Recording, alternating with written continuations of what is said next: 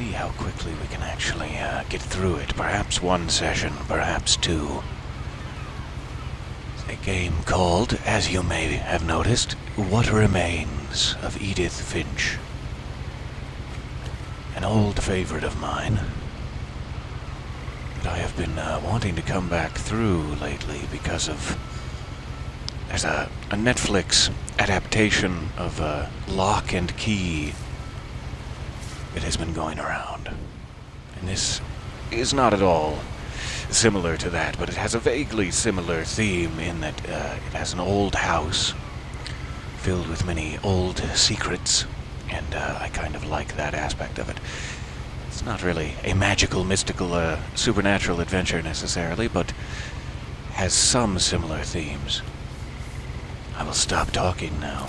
A lot of this let her do it. Sense to you, and I'm sorry about that. I'm just gonna start at the beginning with the house.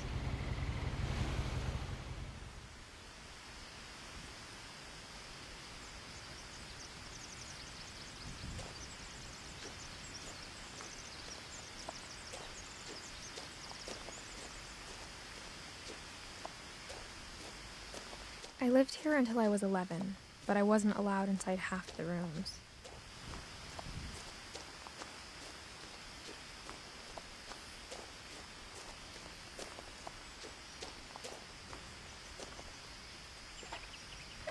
Inside the mailbox were bills from 7 years ago, marked urgent, open immediately.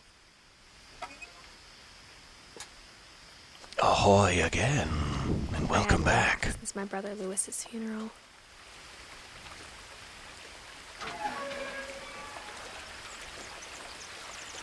Welcome, welcome to a rather different adventure here we're on. In her will, my mother left me. It's very good to see you both. Tell me what it unlocked. Maybe she thought I'd know, or she thought that the mystery would be enough to bring me back.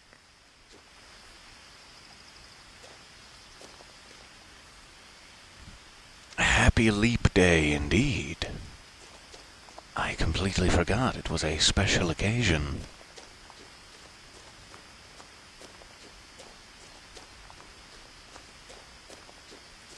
Oh, it's an even more special occasion with new coffee to try. No one had driven this way in a long time, but I saw a few hoof prints.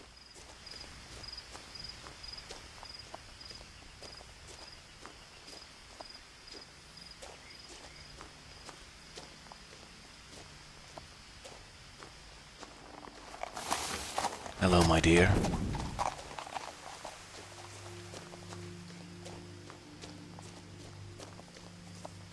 You know me, always passing the buck. Even after I inherited the house, I never thought I'd come back to it.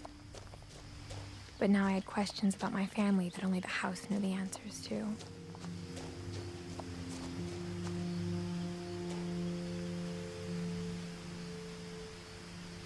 Such a lovely design, so strange. All these towering rooms. This is a game called What Remains of Edith Finch.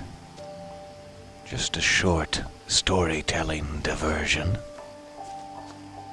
The house was exactly like I remembered it, the way I'd been dreaming about it.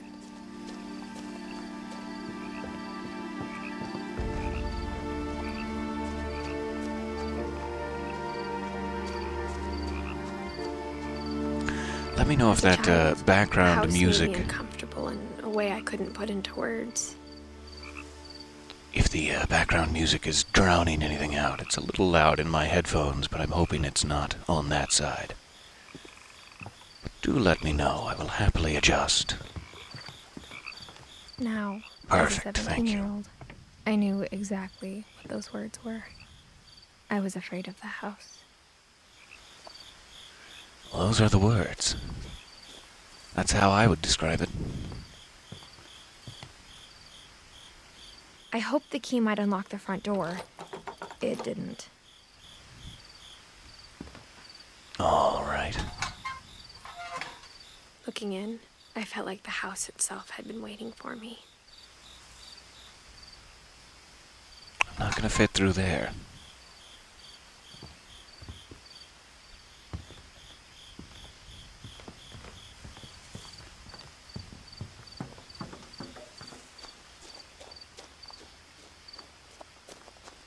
Hello and welcome all. And happy Saturday to you, if it is indeed Saturday, and I have not fallen into some sort of time vortex.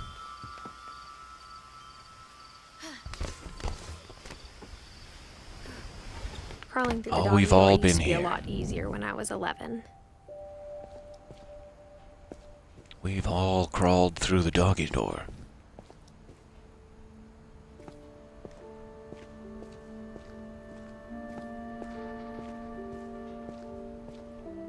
For the first time in years, I felt like I was home.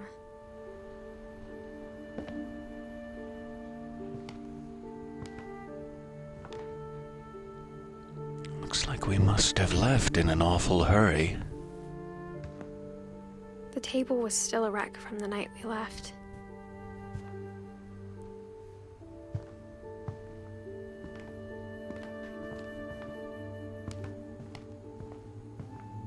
And no one's been tending the plants. Nothing in the house looked abnormal. There was just too much of it, like a smile with too many teeth. Even the fireplace had a story. Edie told me the bricks came from the original house, after it sank.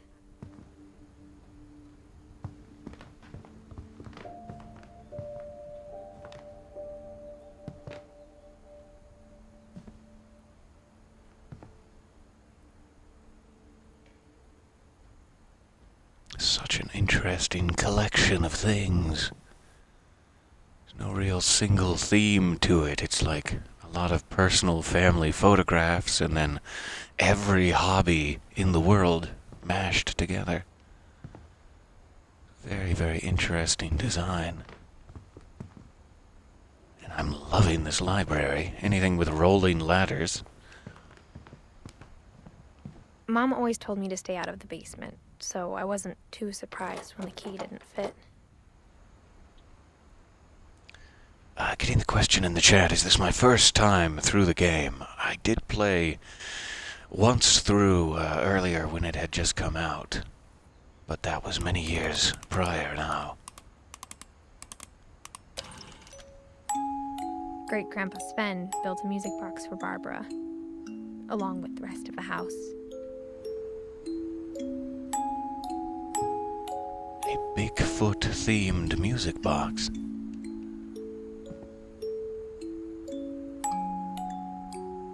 Oh, she must have been in some sort of Bigfoot movie, perhaps?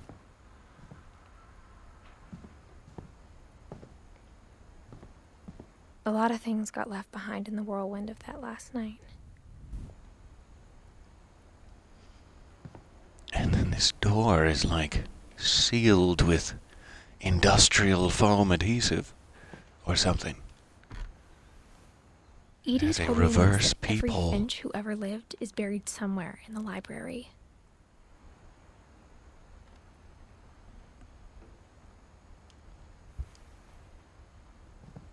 Not often you see the old reverse peephole.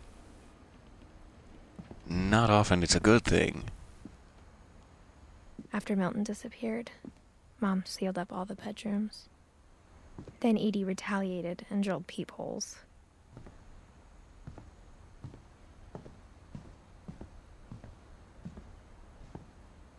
No, it wants me to look into that one, I suppose. I'll bite. My Grandpa Sam spent 7 years sharing a room with his dead brother, Calvin.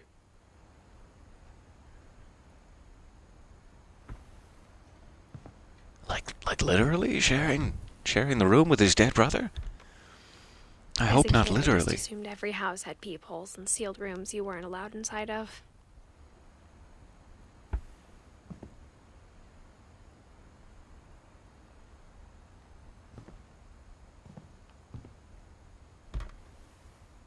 The last time I was in Edith Sr.'s room, I was 10 and she was painting my portrait.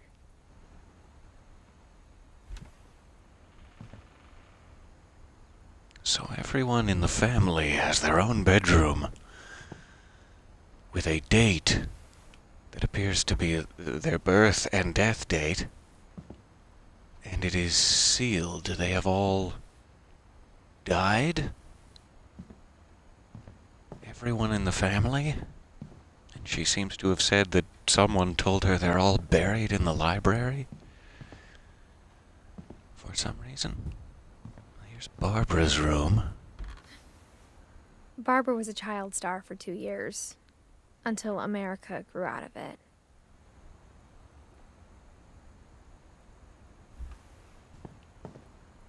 Strange. Edith's father, Odin, built the original house. Whenever people ask me about my family, the first thing they always want to know about is Barbara. Classic child actors. Third floor stairs on the night we left. Always stealing the attention away from their siblings. I wouldn't know anything about that.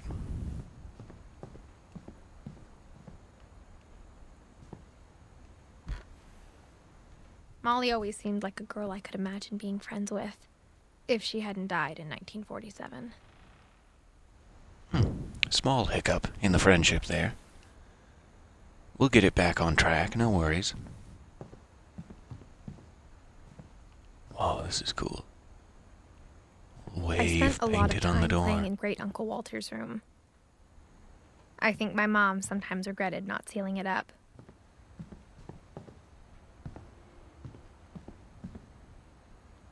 So many interesting things to look at.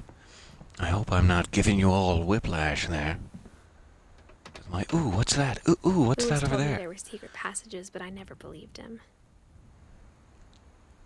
Huh, a book with a padlock.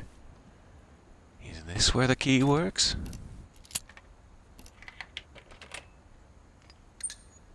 Strange. So that's a key my mother left for me. Now it was time to find out what my mom had been afraid of. Well, okay. Now we're getting somewhere.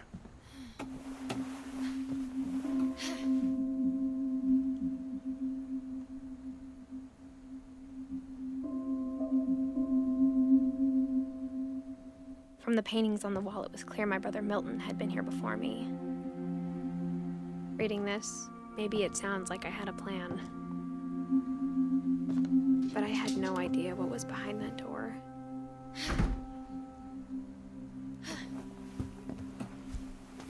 Oh, you wouldn't know anything about it either. You had your first role recently at 32. Congratulations. That is no small feat whatsoever.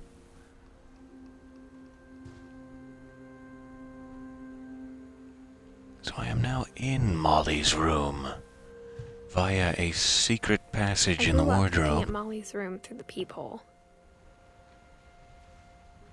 Molly's gerbil had a tiny bedroom with its own even tinier gerbil cage. Didn't get much of a look at that, but it was adorable. I should have held it for a moment longer. Being inside for the first time, I felt like I'd stepped behind a painting.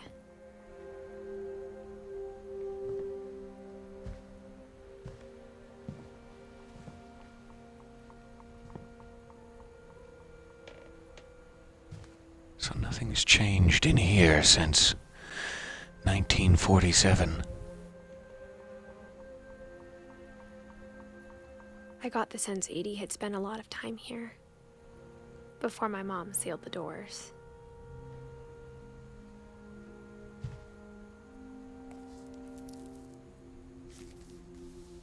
December 13th, 1947. Dear Diary, I'll be gone soon, but I wanted to tell somebody about what's gonna happen. It started when Mom sent me to bed without dinner. I woke up and I was That's starving, how it always starts. so I looked around for something to eat. Oh no, not the gerbil cage. No. Oh good, just a carrot. The gerbil food was dry, but I didn't mind it.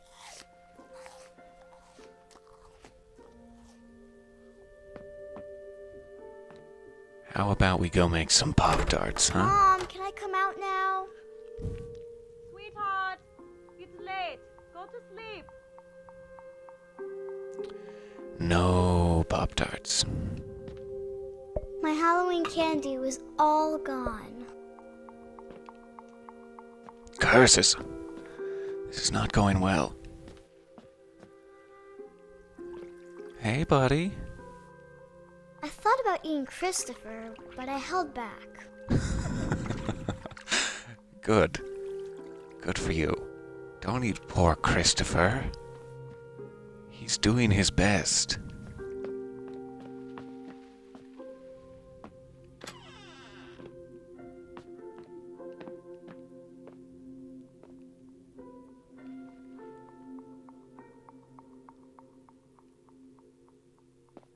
I kept eating and eating.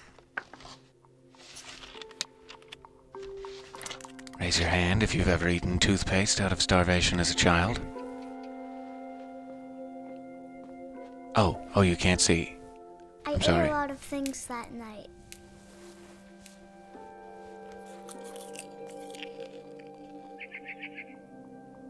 A couple of decorations. Some potpourri. Then I heard chirping outside my window. It was a barn swallow going back to her nest. I reached out for her.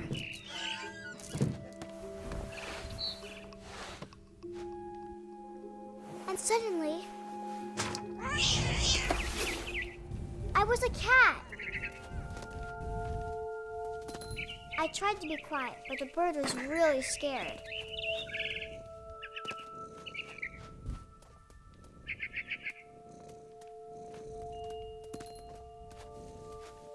Mom and Dad didn't even look at me.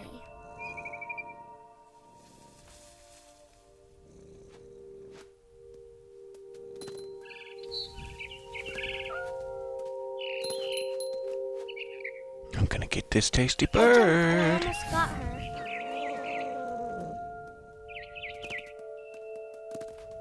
I could tell she was getting really tired. Now I was up in the big tree. I promised Dad I wouldn't climb it anymore. All I cared about was eating that mama bird. I gobbled her up. And suddenly, I was an owl. First, all I heard was the wind. Then I heard little teeth nibbling in the grass.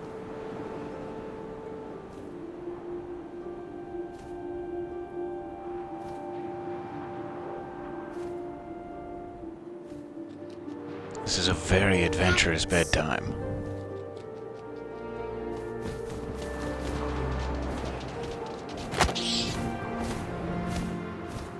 I imagined. I'm sorry, my tasty little friend. See mine through my talons.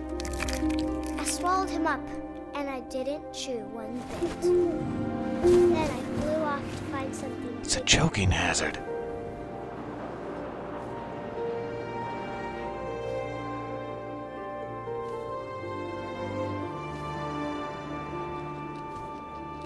A mama Welcome rabbit. back. So sorry, I'm late. I've been transferring myself into an owl over here. She was almost too big to carry. I started choking, but I couldn't stop eating. And suddenly, I was a shark. Twist ending. Here we go.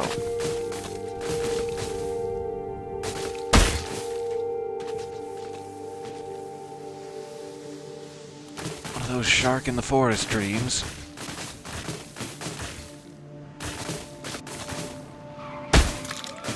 I rolled off a cliff and into the ocean.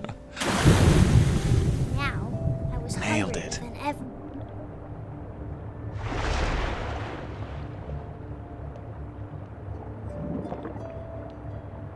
There we go. I finally figured out the camera. I wanted fat, juicy seals. Oh, poor little seal. I'm sorry, my friend. I tore off her flipper, and it tasted really good. Oh, that's a good flipper.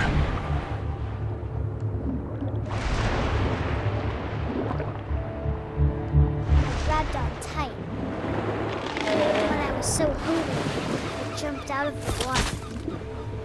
When I opened my eyes, everything had changed.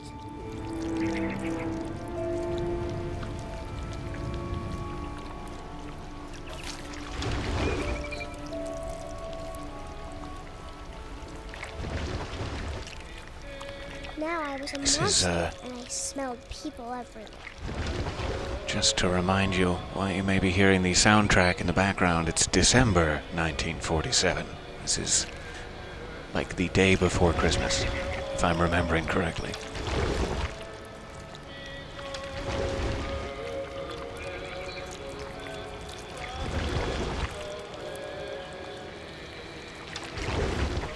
I was big, but I moved real quiet.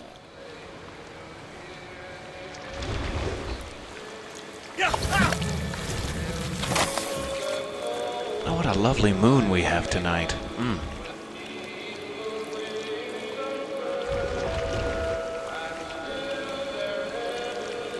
I wanted to stop, but also I didn't. And so, I didn't.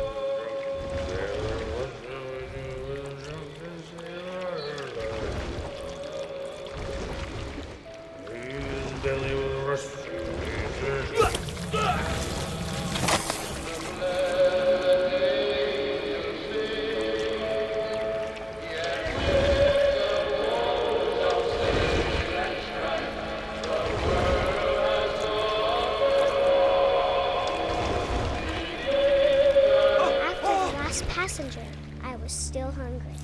And to cross the water, I smelled something new. Something I had to have, so I swam towards it.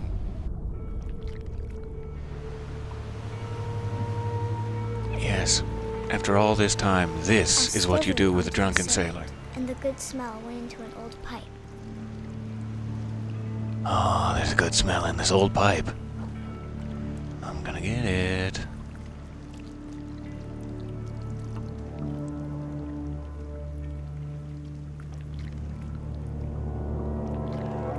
Okay. Yeah, pretty much a recurring stress dream of mine right there. There we go. I got closer and closer.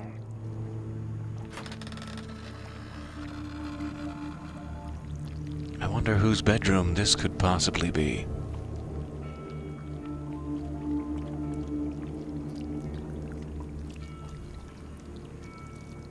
All my stomach started growling. And suddenly, I was me again. I held my breath for a long time, but I couldn't hear anything. I think it's waiting for me to fall asleep. But it's not going to wait much longer. It needs to feed, and we both know I will be delicious.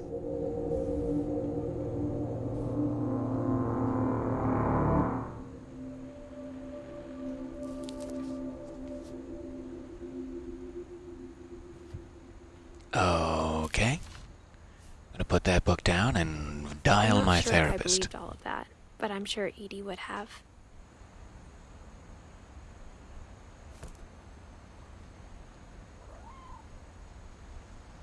And so ends Molly.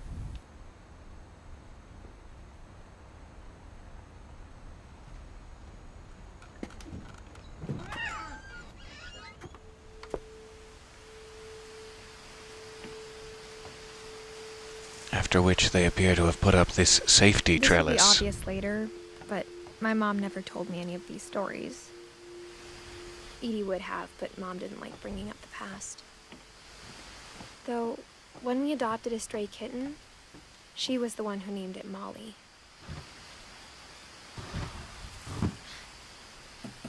Here's the room. I spent this a lot is of where I time belong. in Great-Grandma Edie's room. We have blank canvases and we have a whole lot of yarn. This is the room for me.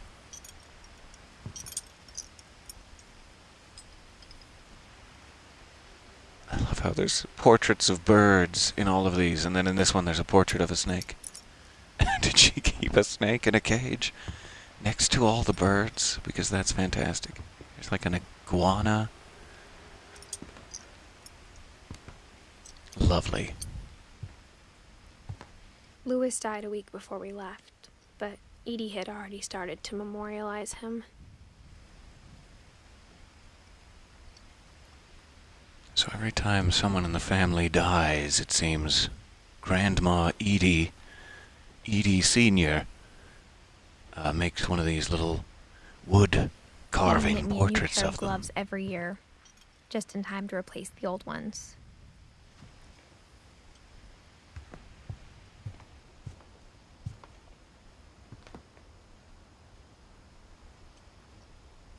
So it was only 10 years after the house was built that Molly was killed by a died. dragon. She could also have said he was building a dragon-shaped slide that collapsed. She could have, but she didn't.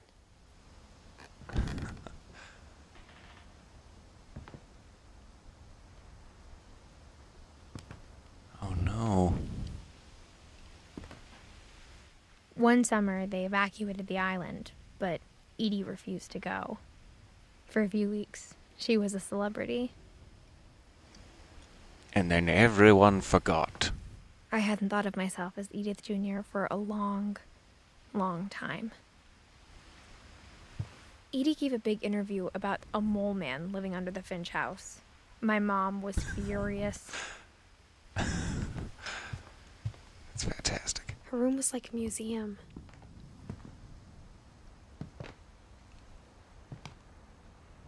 All right, Odin, 1880 to 1937. For 500 years, the Finches have been famous throughout Norway for their fortune and misfortune. Odin Finch buries the latest victims of the family curse, his wife Ingeborg and their newborn son, Johan. On January 7th, 1937, he set sail with his family and his house, hoping to leave the curse behind. But 40-foot waves off the coast of Washington send the house and Odin to the bottom of the sea. Yikes. Odin's daughter Edie, with husband Sven and baby Molly, step ashore on their new home, Orcas Island. Which they're allowed to claim for some reason and stay there. Odin Finch is the first to be buried in the new family cemetery. His daughter Edie is already dreaming of a new Finch house. That Sven will built in 1937. Interesting. Whatever's wrong with this family, it goes back a long ways.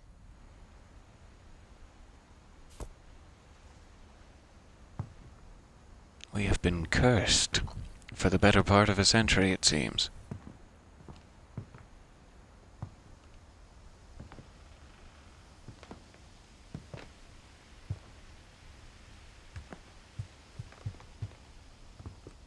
Even in her 90s, sometimes Edie seemed a lot younger than my mother. That's all the cocaine that she was... No, that's a vicious rumor. The only trace Grandpa Sam's first wife, Kay, left on the house was the pink bathroom. It was a pretty big trace. I think somehow we've all been in this bathroom. I don't know how exactly, but it seems very familiar to me. Alright, so that is sealed.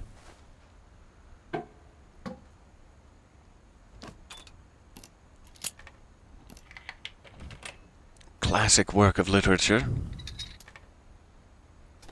There's a secret in this bathroom. It's in the last place you would look. It isn't in the cupboard. It's hidden in this book.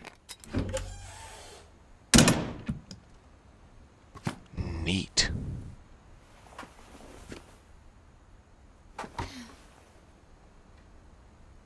Sven gave Sam an old camera he'd refurbished. He never put it down.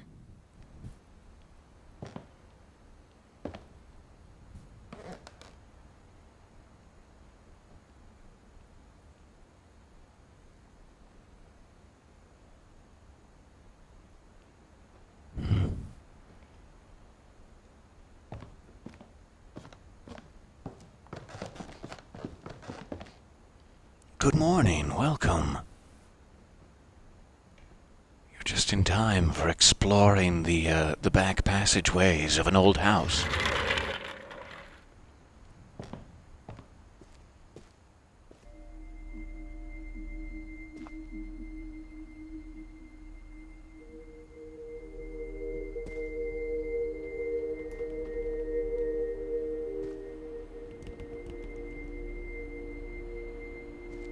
I knew Grandpa Sam had a twin.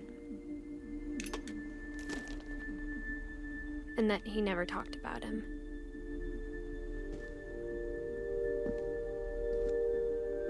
I guess my grandpa didn't like history any more than my mom did.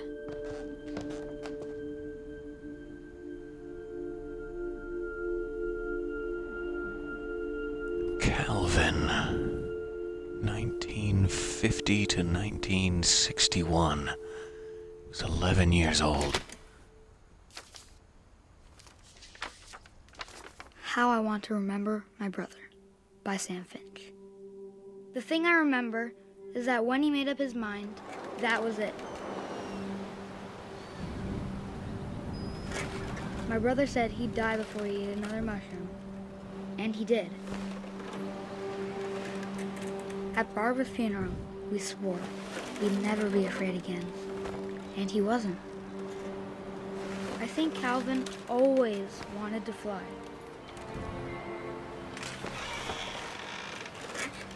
Sam! Calvin! Dinner's ready! Coming! But that day, he finally made up his mind to do it. I told him going around was impossible. Maybe if I hadn't said that. Calvin! I'm not gonna tell you again! Maybe if the wind hadn't picked up. Then maybe he'd still be here. But I doubt it. I think he'd already made up his mind. That's what I want to remember about my brother.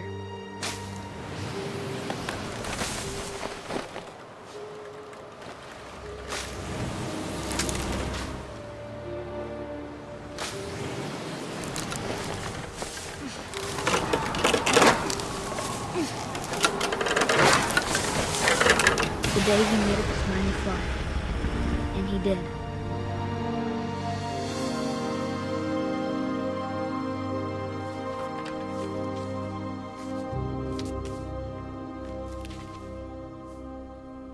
Calvin's story felt strangely familiar. When I was younger, I remember trying to do the exact same thing. It's very strange how they strike this balance.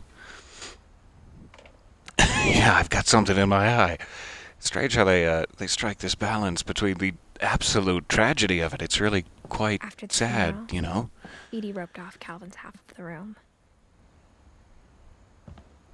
Many different children of young ages having accidents is nothing to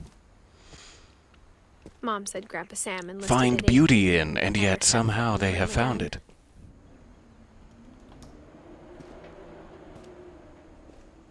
It's sort of a casual coming to terms with these tragedies in sequence.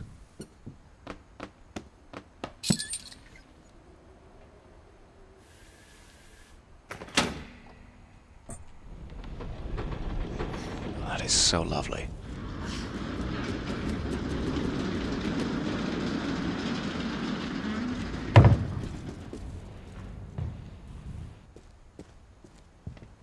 The passages were a pretty tight fit.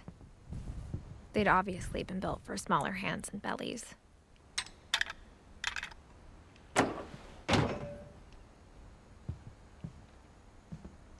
Aha, this must be a shortcut. Yeah, shortcut back outside Barbara's room there. We'll see if we can get into it.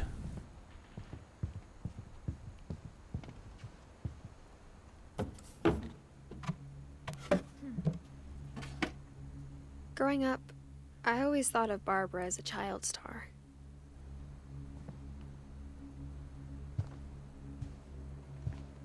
I never thought about how hard it must have been for her afterwards.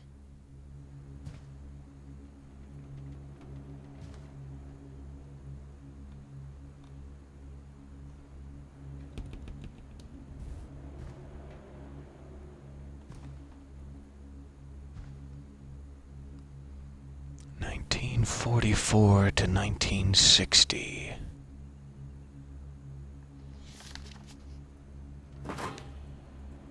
Of all the stories people wrote about Barbara's death, I'm surprised Edie saved this one.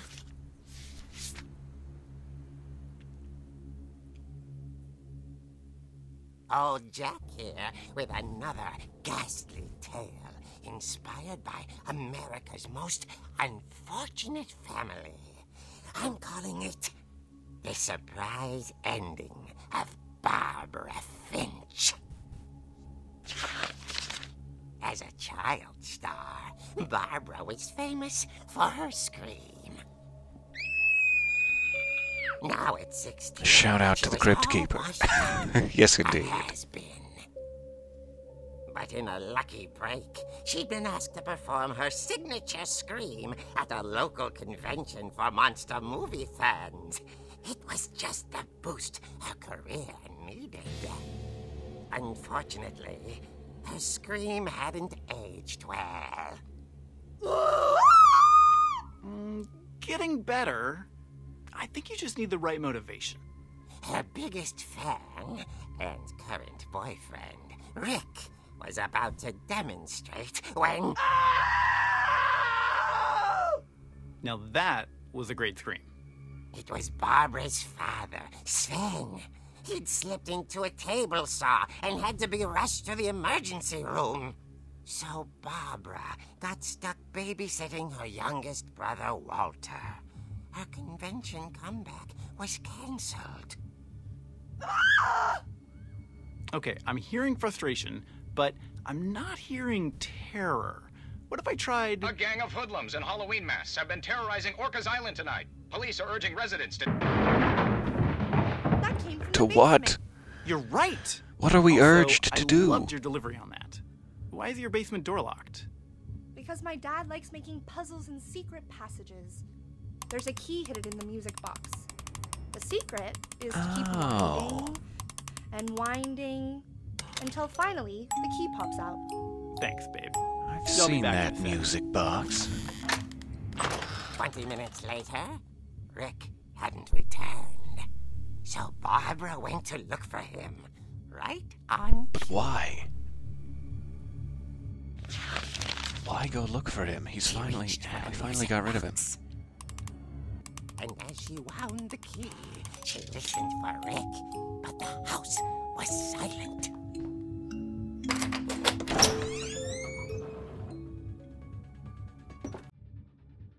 Here's another great reference.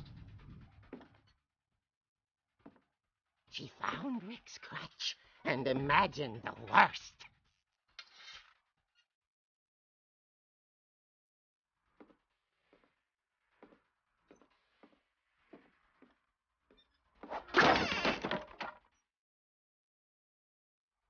Okay. The gang's leader is the infamous Hookman killer, Dr. Carl Hamill, who impaled and then ate his family 10 years ago tonight. I never eat anything before I impale it. And grew still. Oh dear! Take that, Rick. Rick? Barb, relax. I was just trying to scare you to help you find your scream. Well, I'm not scared, Rick. I'm furious. Then act furious. All I'm getting from you now is that you're hurt and confused and you're... She threw him out, but she kept a little something to remember him by. Barb, His see legs. my other crutch? And she was still holding it when she fell asleep watching the late picture show. Hours later... Barbara! Walter, what's going on up there? Ah! Okay, I'm coming up, but if this is a trick, you're dead, Walter. This is one of your classic Walter pranks.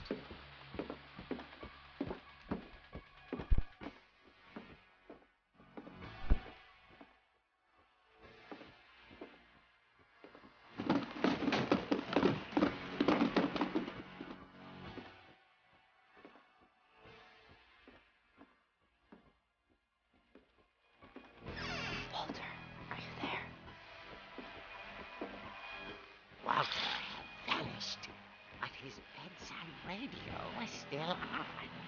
Orcas Island police describe the man as 6 feet tall, with a steel hook for a hand. Residents are urged to lock all doors and windows and notify the police of any suspicious activity. Barbara turned, saw the hook man, and was speechless. He was Completely speechless. smashing.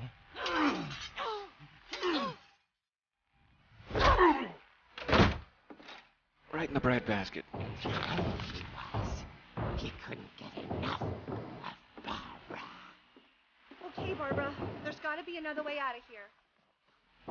That night, she played her part beautifully.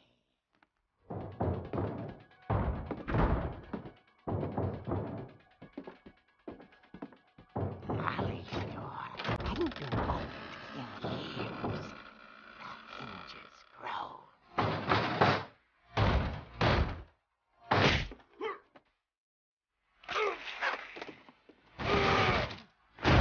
He wasn't moving, but she sensed the story might not be over yet.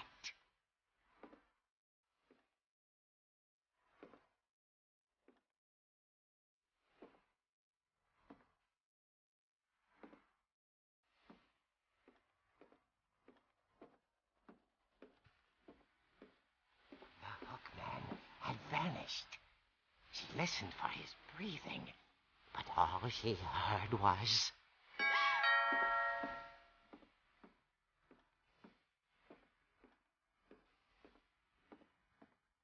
At the door, she heard whispering. It was coming from inside the house.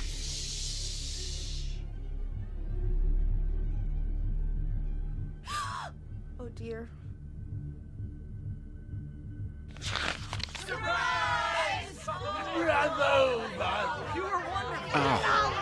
I almost murdered all of you. Surprise her. You have no idea how close you came to dying. Dream come true. I made Molotovs. This was serious. What kind of monsters they were, and she realized what was about to happen. She was going to be famous. And with her final breath, Barbara Finch gave the performance of her life.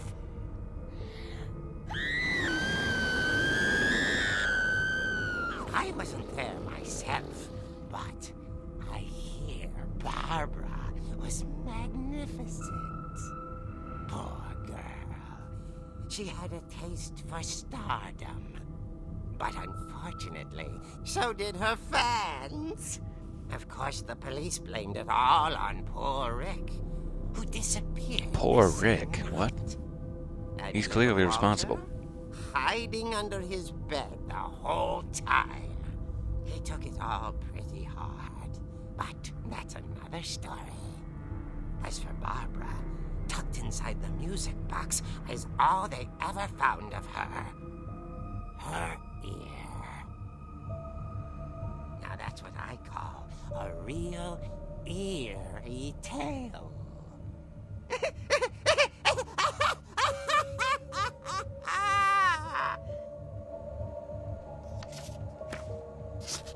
Oh, that's fantastic. That final Edie cover told me all page Barbara is wanted was to be remembered, perfect. as absurd as that comic was. Maybe what Edie saw was a happy ending. So that one is a little weird. Like from the other deaths, we can assume perhaps Molly poisoned herself and hallucinated that she was a shark. Perhaps Calvin fell off the cliff in a swinging accident. But what happened to Barbara exactly? What are we supposed to take from that? Was she actually killed in some sort of home invasion?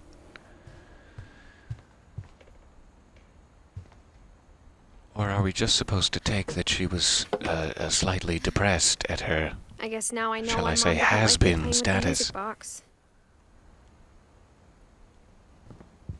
I don't know what we're supposed to take. So that was back on the first floor? Must be.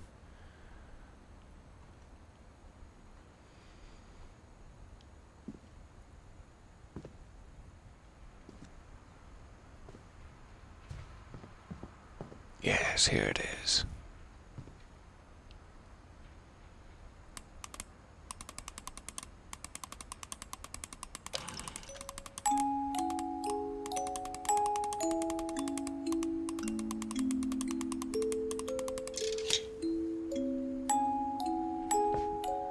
And so we have access to the basement. Ah, perhaps she just disappeared along with her boyfriend. Yes, that could be a way to read it, for sure.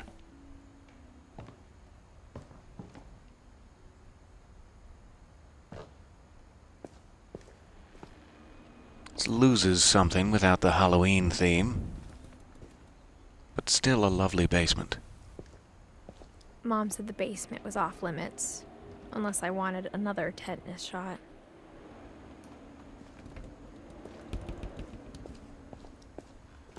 How many tetanus shots have I had already? Basement once, carrying packages.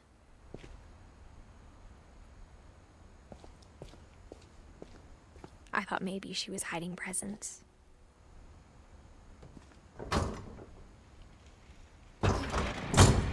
It turned out she was hiding a lot more than that.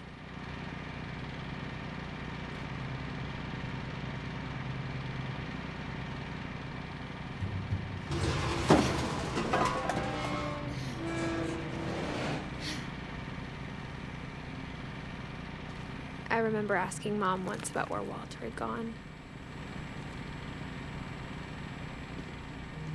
She said after Barbara died, he got as far away as he could.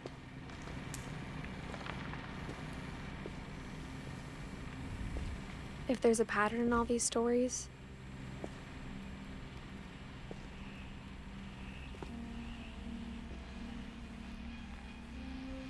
I think it's that none of us has gotten very far.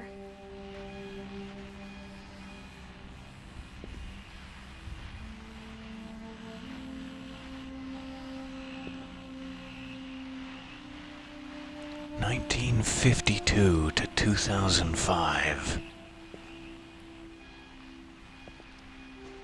So he lasted quite a while.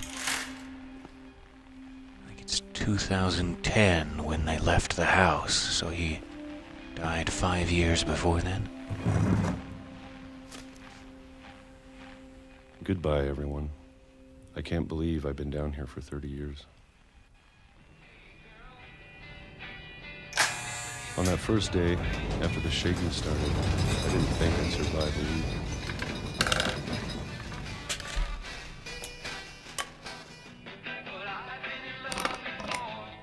But after a few days, I settled into a routine. That's what kept me sane. Having a schedule, living for today. I always expected to be dead tomorrow. Peaches. But if you wait long enough, you get used to anything. And from 1968 to 1976. Even a monster on the other side of the door starts to feel normal. Almost friendly.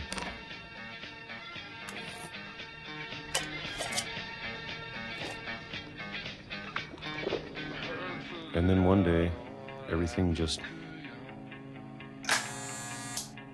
stopped. 2005. Whatever that thing was, it I've was got gone. liver spots. Maybe it got tired of waiting. Or maybe I just got tired of being afraid.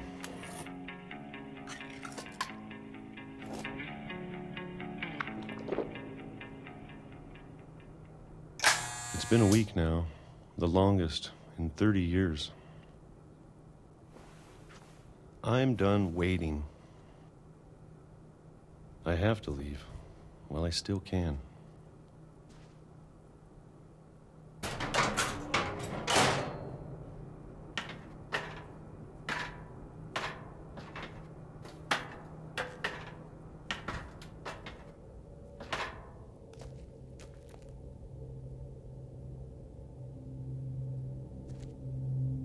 I've just been down here making models and eating koala O's. apparently. I know it's out there, somewhere. Whatever killed Barbara and Molly and Calvin.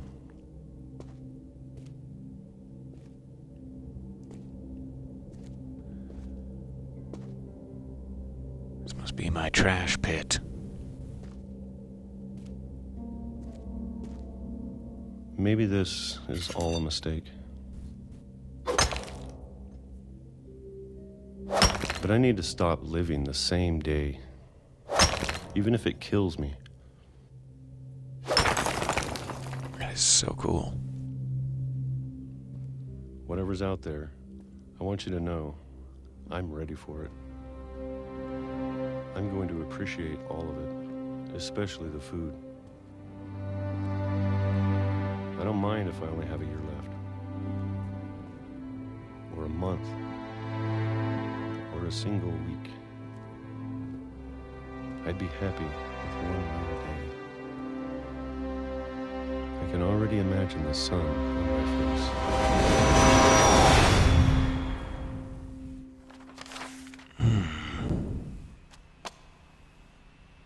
That's rough. Walter died when I was 6. I can't believe my mom never told me he was down here. So he was so afraid of the curse that he just hid himself away for 30 years. And on the very day he stepped outside, immediately hit by a train. Is that a curse? Or is that just, wow, you really shouldn't have been walking on the train tracks? I'm sure my mom was trying to protect me.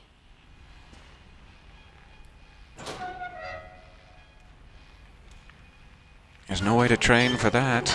Oh!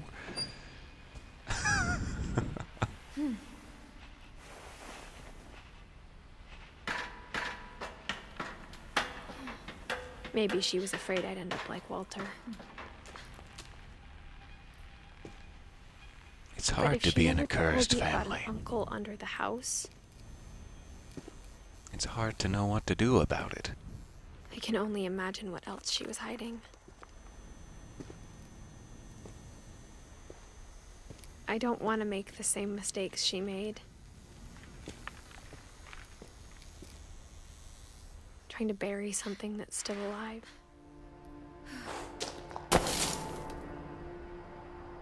Now that there's only one of us left, or maybe 2. Oh yeah. The interview she gave about a mole man living under the house. You're right. That's probably a reference to the uncle. I thought it was time I heard the stories for I'd never made that connection before. And found out what happened. That's why it's lovely to play these games with you folks. But now I'm worried the stories themselves might be the problem. Maybe we believed so much in a family curse, we made it real.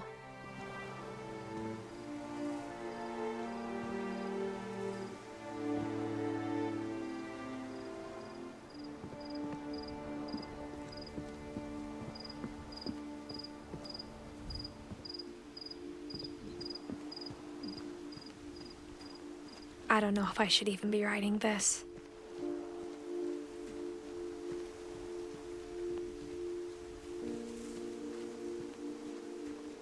Maybe it'd be better if all this just died with me.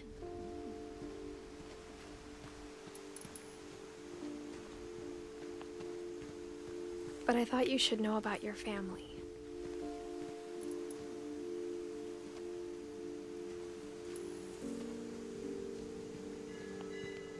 And the history you're a part of. Whoa. What's that?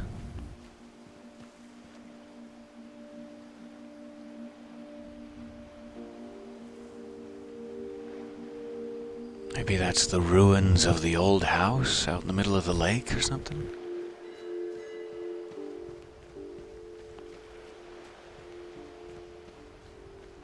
Though to be honest, I feel as lost as you probably do right now. I think the people in these stories believed them, for what that's worth.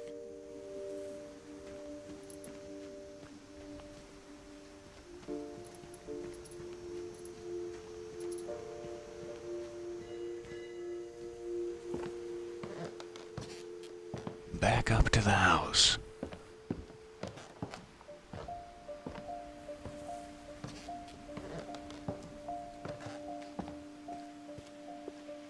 And when you look at the house, that history of imagination and stubbornness and madness, any of it seems possible.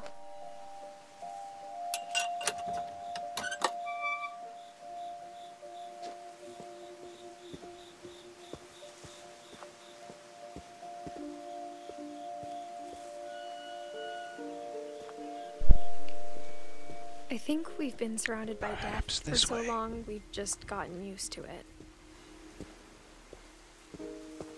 What kind of family finishes building a cemetery before starting the house?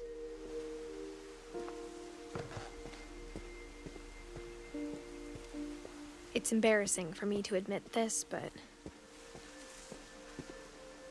the pet cemetery made me more uncomfortable than the human one. No, that's fair. 3 of the gerbils No, are we all mine. feel that way. 2 had been my fault. It was Burpee and Chirpy, wasn't it? Derpy and Derpy Jr., they met their own end, but Burpee and Chirpy, that was you. Furpy, Lurpy, and Zerpy all just died of natural causes. That was nothing to be done about that. I want to know what this frog's name is, but his placard has fallen. Oh well. Mystery frog. Sven built the house, but it was Edie who designed the cemetery. Oddly well-placed moon.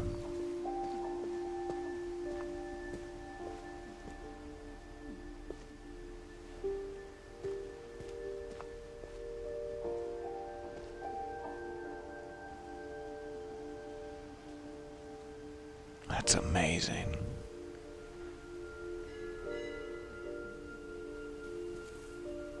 I love that.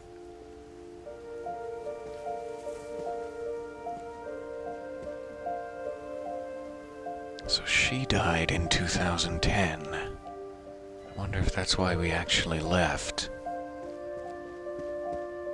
Or as part of it.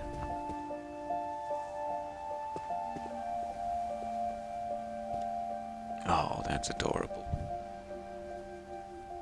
Little kitty cat who flew.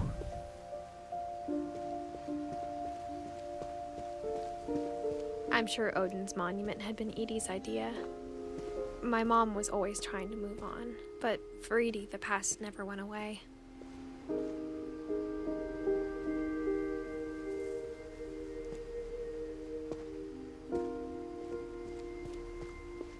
She could see it poking out of the water at low tide.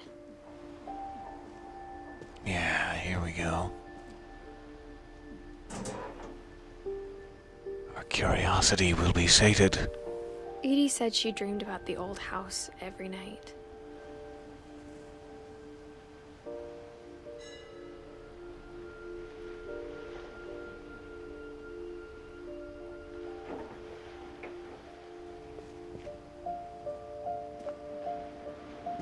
I feel like I must be missing something there, but I'm not sure. Maybe they just wanted me to know it's out there for some reason.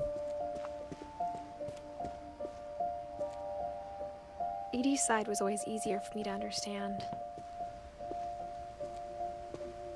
But the older I get, the more I can see where my mom was coming from. Her dad had been pretty strict, but it wasn't enough to save her brothers. She was just trying to do better.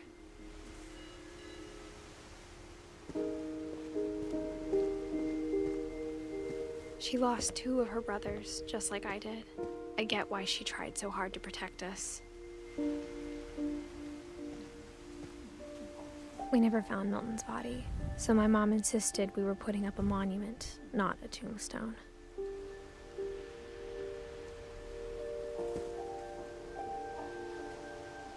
is, absolutely. The comment in the chat, the world building in this game is fantastic.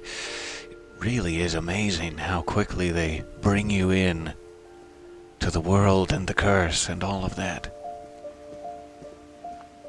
And tell you with such There's so many things intimate and personal stories. Part of me thinks this is what she wanted all along. For me to come back someday and find everything out for myself.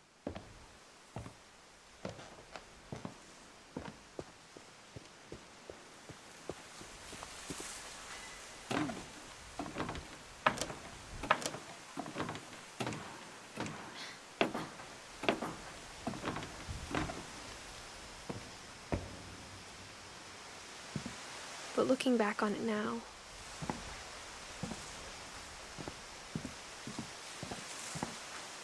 if she told me there was going to be so much climbing, I never would have come when I was 22 weeks pregnant.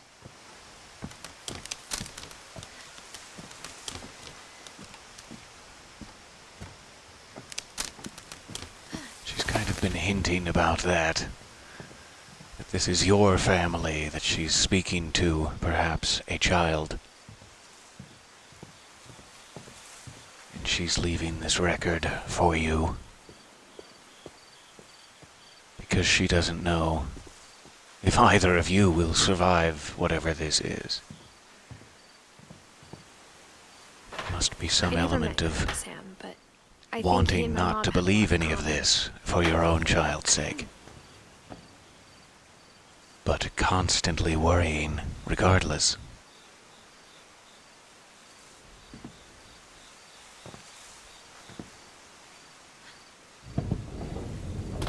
They were both pretty intense. I was totally going to make the exact same comment, yeah. Again, from Von Legaya, if that is how you pronounce it. Likely not. Not taking anything from the actress in the game, which I completely agree with. She is fantastic. But I think Jessica McAvoy would have been perfect for this.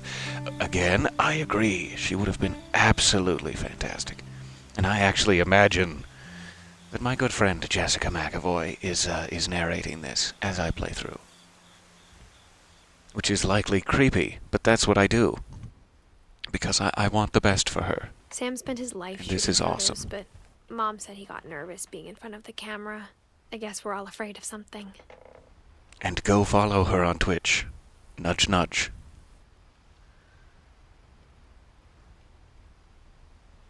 Okay, Sam. 1950 to 1983. What do you have for us, sir?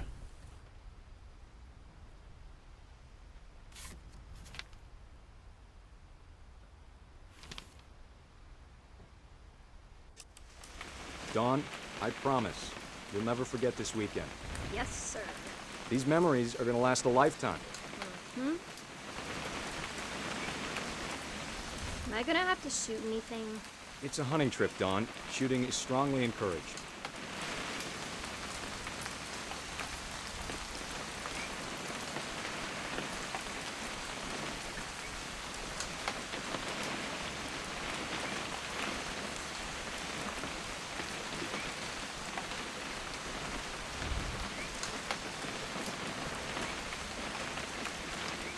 What?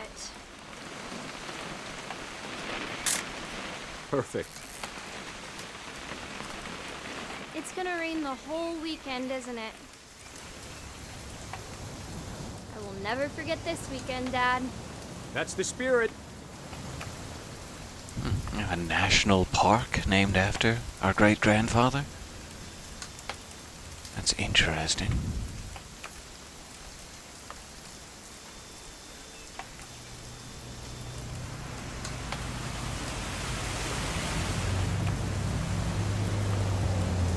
Just making sure there's nothing Smile, Dawn. secret hidden around. Okay, got it. I'm gonna take some pictures, okay? Just be careful. That camera's older than you are.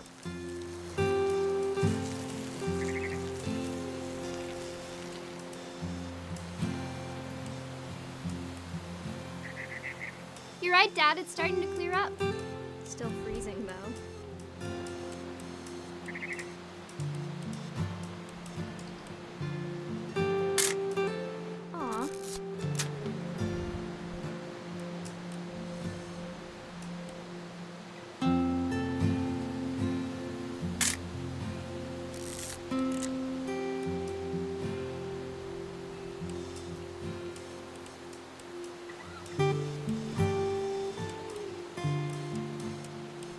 definitely should not have drunk all that coffee. Oh no. Hold still while I take a picture of you. Hey! That's a keeper. It's not the right time. I'm just saying, I'm not always gonna be here, Don. You'll need to remember this stuff, if you want to survive. I'll be fine, Dad. You know who else thought he was gonna be fine? Some guy who died. Don, I'm being serious. Dad! Good eyes, Don.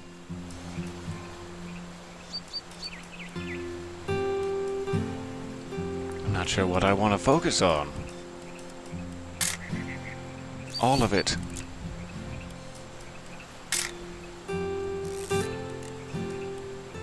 Before you take the shot, let me get a picture of you.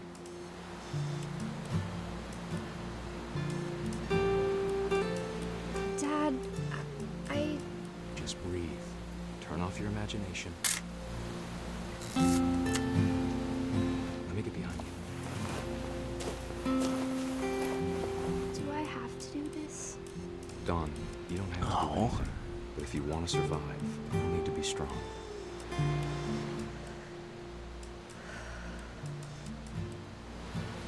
Now keep yourself squared up, elbows down, like we practiced. Whenever you're ready. Great That's shot, so Don! sad.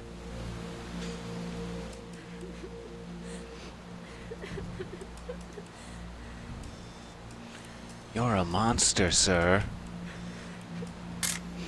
Selfies at such a Proud of you, time. Don. Always remember that, okay?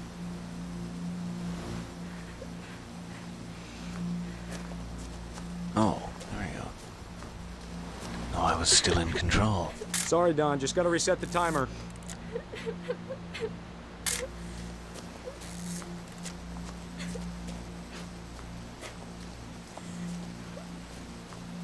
Dad, it's twitching. I think That's it's totally normal, Don. Just focus on the camera. Try not to think about... Dad!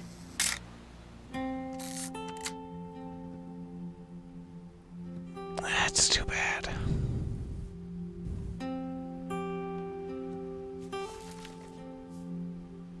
Of all these stories, that's the one I wish most that my mom had told me.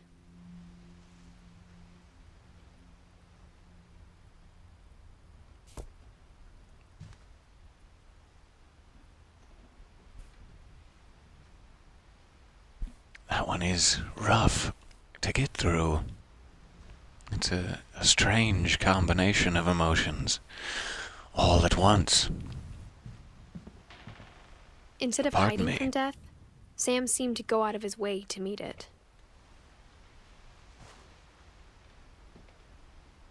I like how they all have a different plan. They all have a different way of addressing the curse, of meeting it head on, or hiding, or pretending it doesn't exist, or thinking about it too much, obsessing over it. And yet they all end up exactly the same way. As will we all. One day. How's your Saturday going? Having a good time? Happy? Thinking about life? Making a nice cake for later? That'll be great. It's gonna taste good.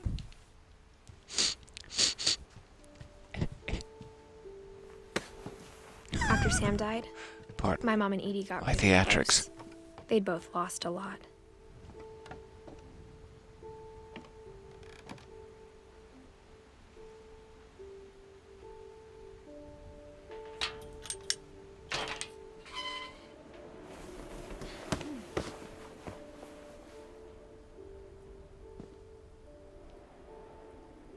That's why the flavor of that cake matters so much.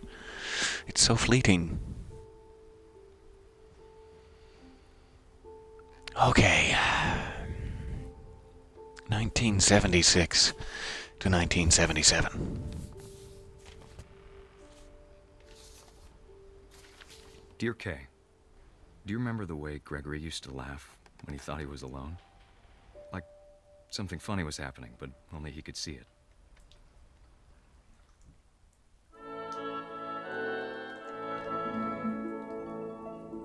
I think he's saw things the rest of us don't.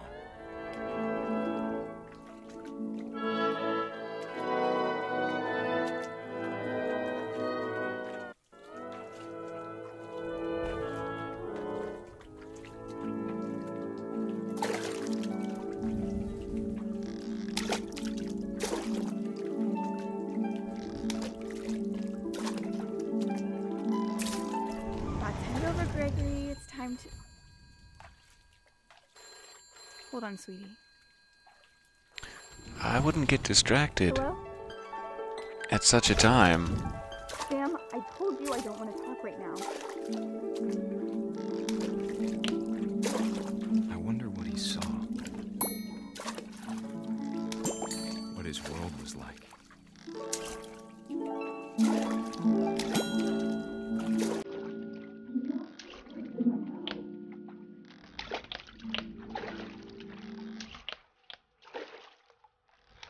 Reminded me so much of Calvin. Lost in his imagination. Whatever it was he saw. This is so lovely. And so horrifying.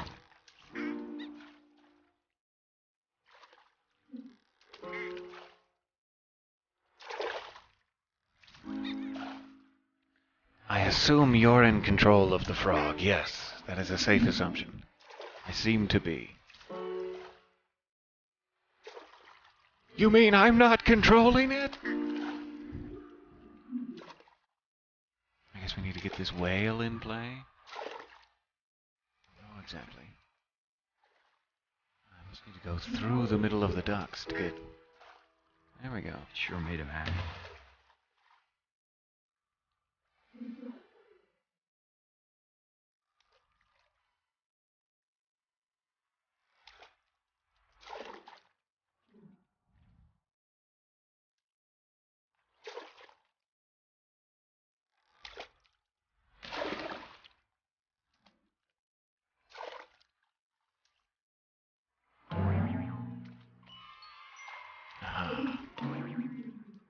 I know how silly it sounds.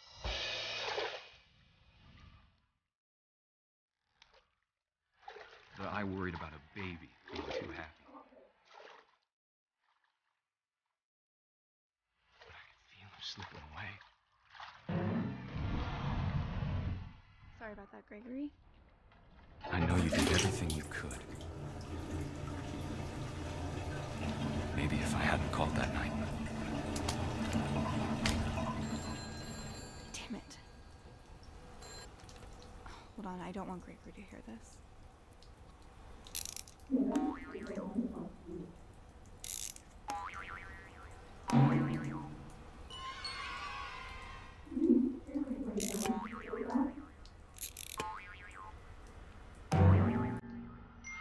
I wish he could have told us about the world he saw.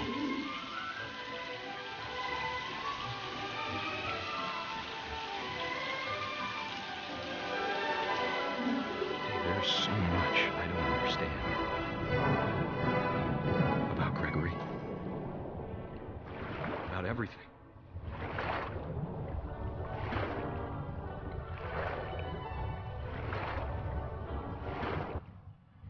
But I know what happened wasn't your fault.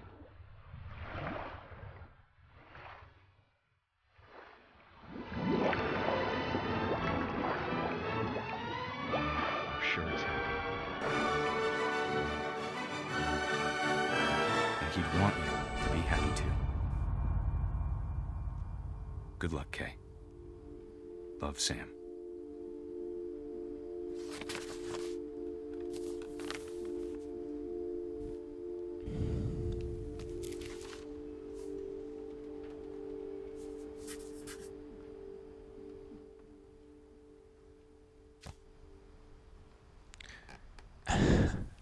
Seems neither of us, neither me or Edith, can think of anything to say about that one. It is very interesting to me that they, address that one so colorfully, I so can't imagine my mom ever writing poetry and yeah. childishly, almost, you know, from the perspective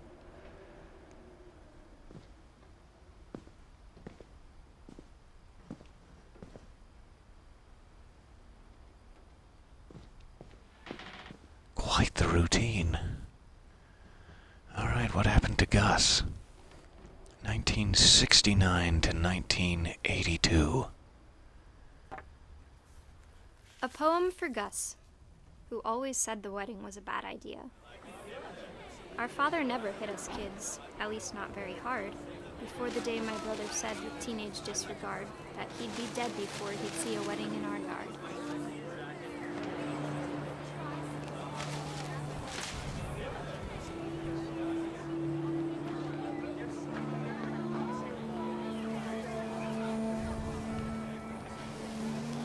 My father made him come, of course, but Gus stood far apart, just flew his kite and bottled up the storm inside his heart.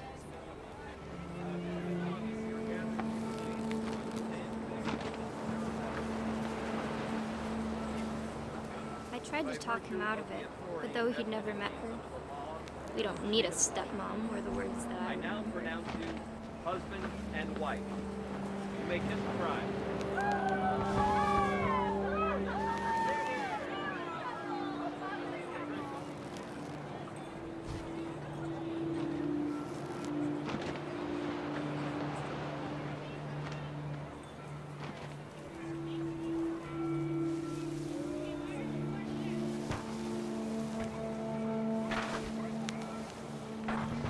When the time for photos came, Dad ordered him to This come is so here. interesting. But Gus declined, and as a sign held up his middle finger.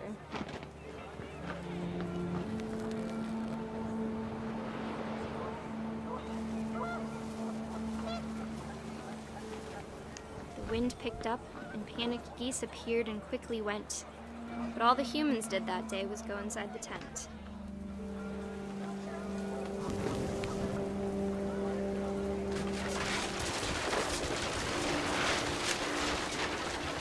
The rain came Wind's down picking in up. buckets then, but no one seemed afraid that nature might destroy the tent our dad had crudely made.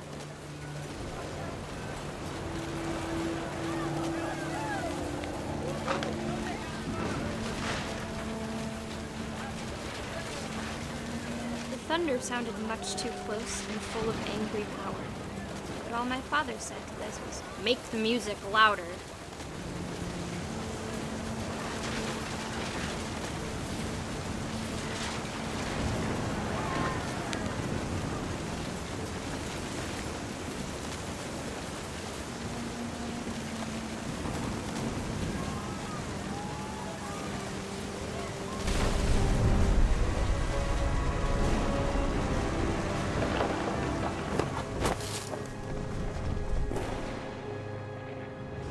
I wish that I could truly say I thought about you on that day.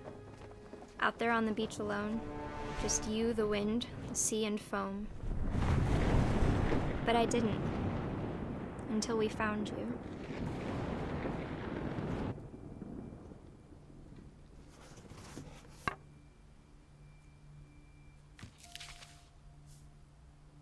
She never talked about him, but Mom told me once if I was a boy, they were going to name me Gus. Oh, thanks. Really glad you told me that.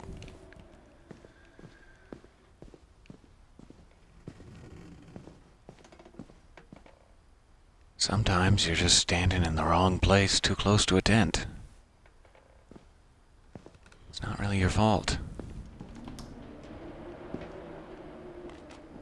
My mom moved up to the loft after her brothers died. At the time, it was as far away as she could get.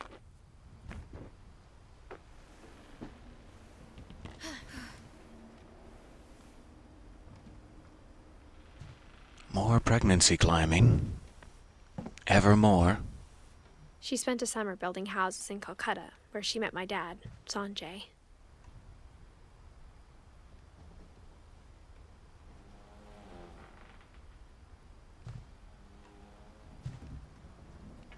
My mom moved to India a week after graduation and got a job teaching English. Louis was born a year later.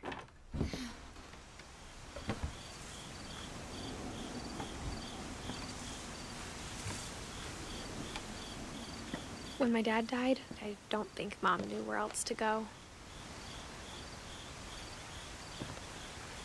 I'm sure Edie was happy to have her back.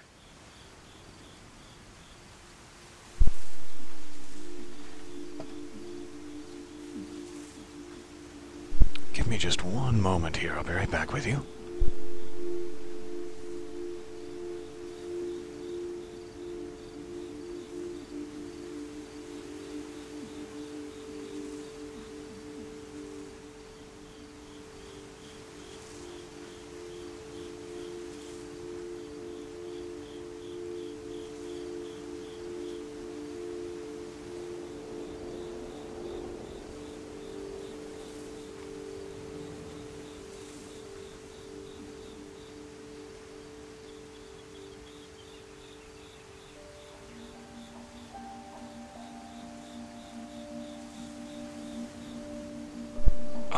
So sorry.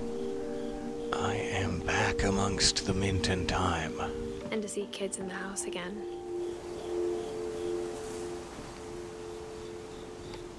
Always on the lookout for these little miniatures. Seem to be scattered all over the place. Oh wow, and these are all like painted with little skylines. So many tiny details. Oh, I'm so sorry. One quick cry so hard you have a headache. I'm very sorry if that had anything to do with what we're going through here.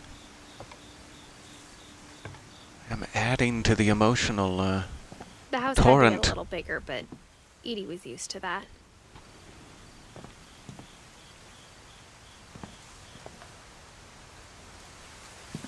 Yeah, it's like there is nowhere you can turn in this house where you won't be reminded of a recently deceased loved one. You can see the cemetery from here, you can see the old house where Odin died. You can see everyone's memorials and sections and things carefully cordoned off and shrouded in tradition and ritual. In the name of remembering them, I suppose. In the name of honoring them. But what does it really do And for a to while, those who are left alive? things were good. Almost normal.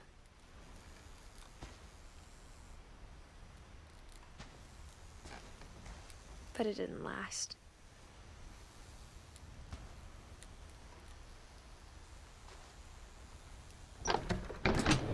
The beginning of the end was Milton's 10th birthday, when Edie gave him the Careful castle. now.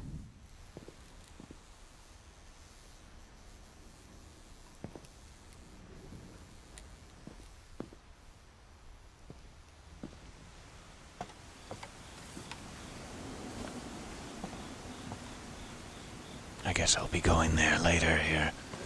Let me continue the way they're directing me.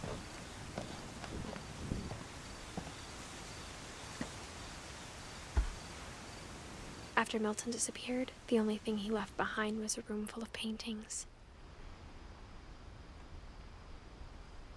So he doesn't have a death date. As far as they know, he's not dead, just missing, I guess. Well, back up now.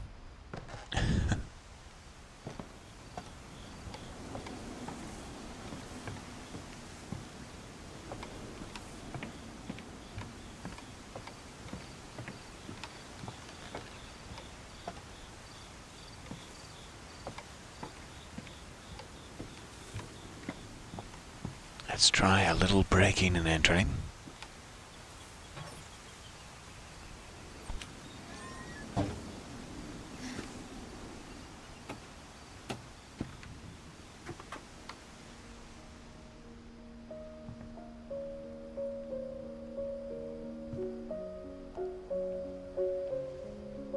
I really like this door.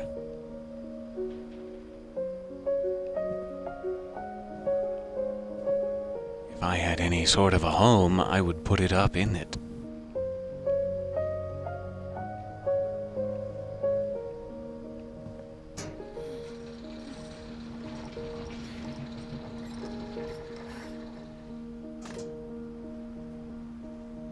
Lovely little elevator. Especially for the pregnant.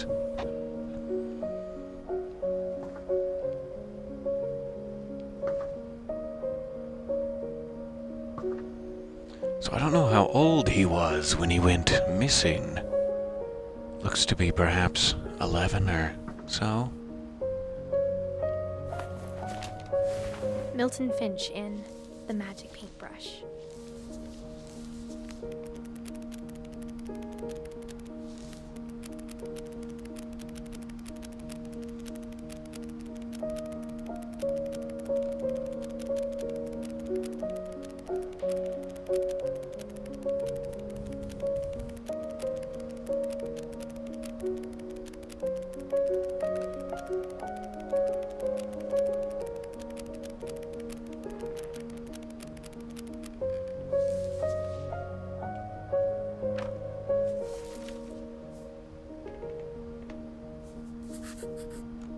I was 4 when Milton disappeared. Disappeared in 2003, maybe? So he would have been 11, I guess.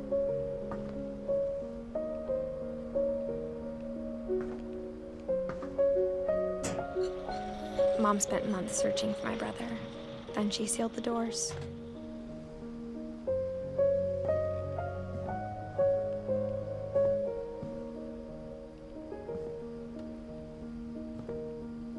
Whatever Milton had found in the house, Mom didn't want it getting out.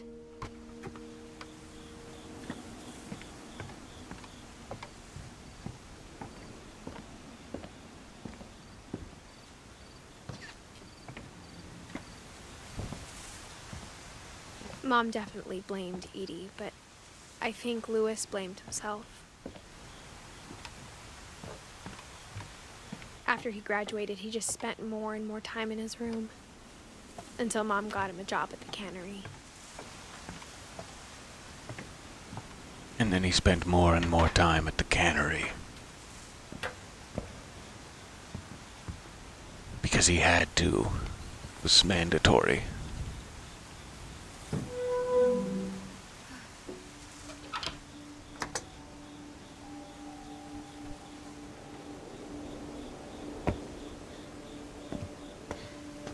Now this is a happening spot. Room smelled very, very familiar.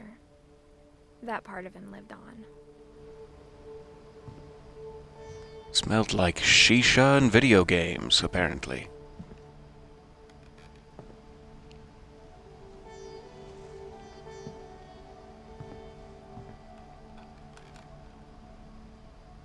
Louis and I spent a lot of time playing games together, but he was surprisingly bad at them. He died a lot.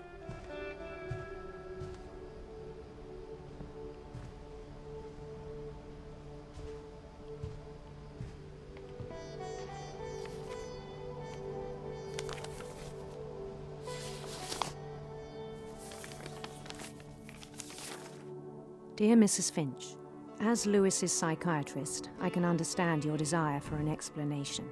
As I see it, the trouble began in January, shortly after we convinced your son to seek treatment for substance abuse. Newly sober, I believe Louis first noticed the monotony of his daily life.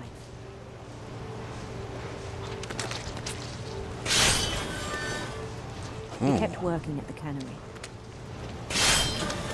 But he withdrew part of himself. In our sessions, I saw the same behavior. His mind began to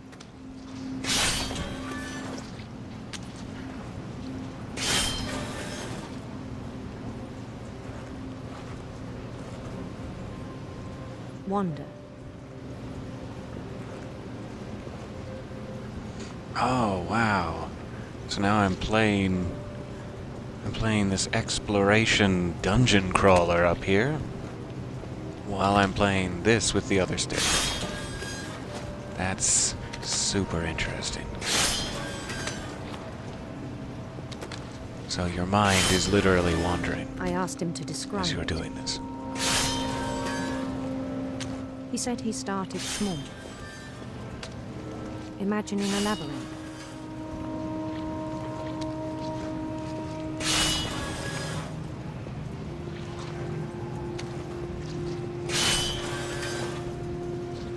He'd feel his way about.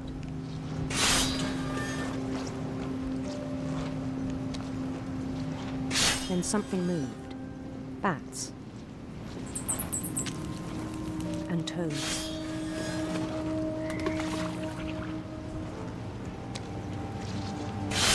And things that have not names. He knew it was all in his head. But he took it very seriously. I had hoped he'd find himself.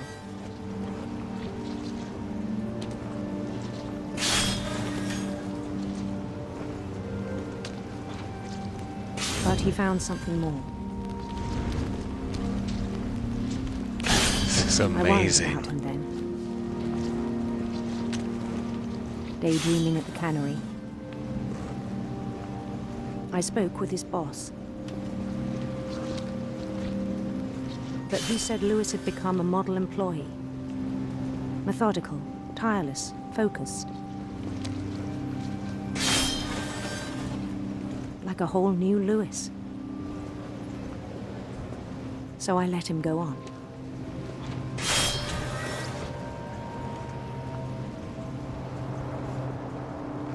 I even encouraged him. It's taking over more of my reality.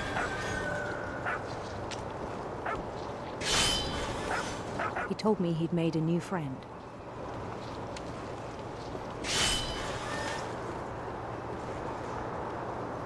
On the edge of a city he named Lewis Topia.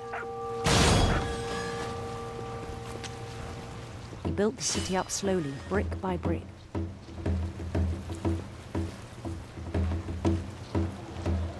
Then he made musicians.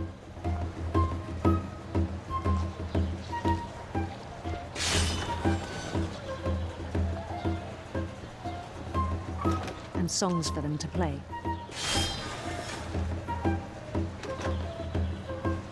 He talked about starting a band. And he was always humming something. Every day his imagination grew stronger.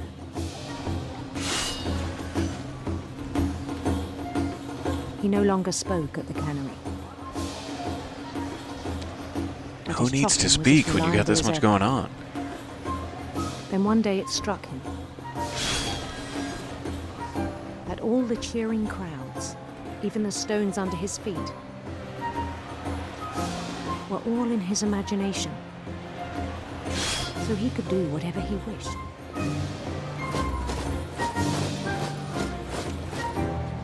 He held an election for mayor.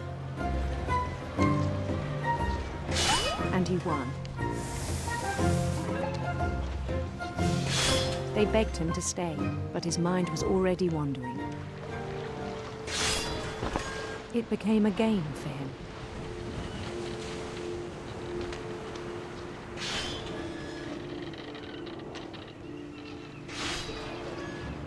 He'd conquer a city, then immediately push on.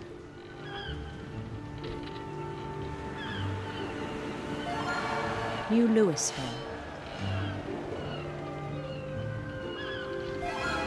St. Louis. He started drifting away from our reality.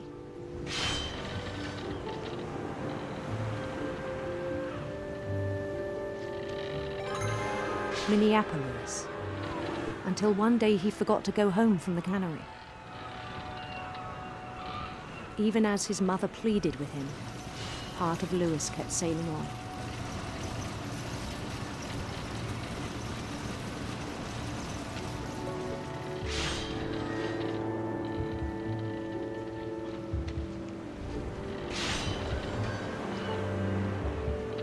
In Lewisburg, he heard rumors of a... Ooh. Gotta check out this beautiful prince. Beautiful prince.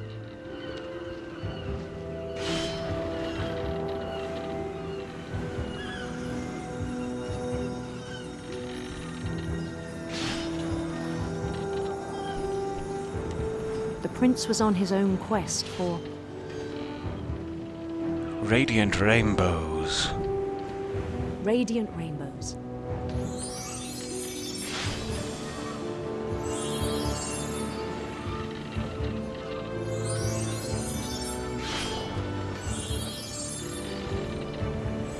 followed the sound of his...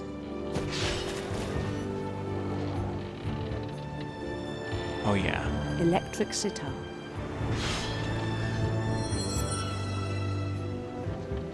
Oh, I missed.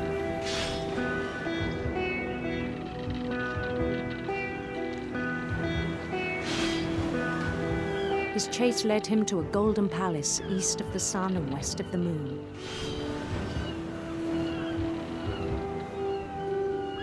Even then, his logic remained sound. Now it's completely gone. I have no reality. He knew the world was all in his imagination.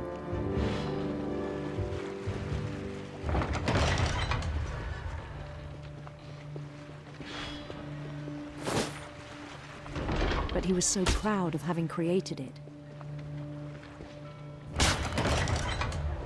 In his own eyes, he'd become something greater than a king.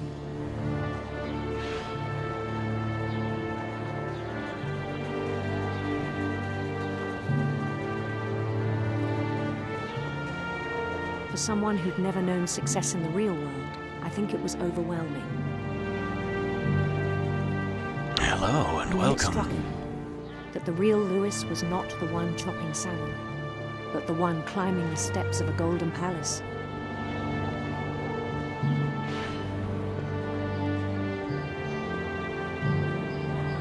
My imagination is as real as my body, he told me.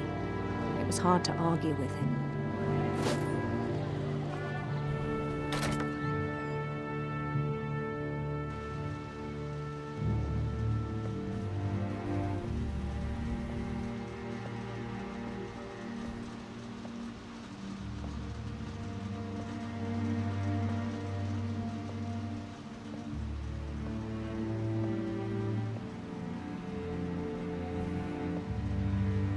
Began to forget the world we know.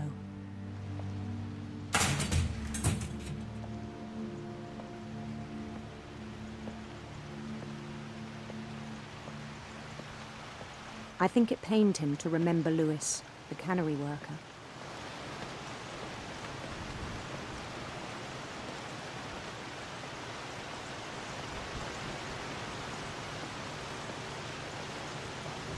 He began to despise the man with a royal contempt.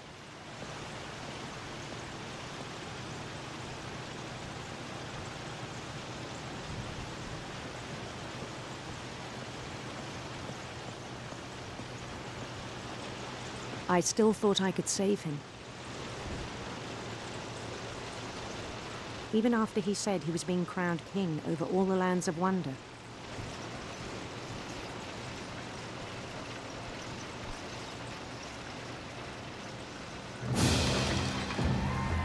The palace would be packed with his companions.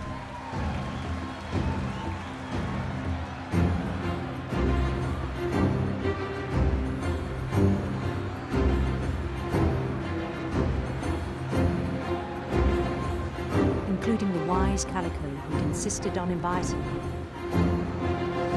What a wise Calico dear Molly is.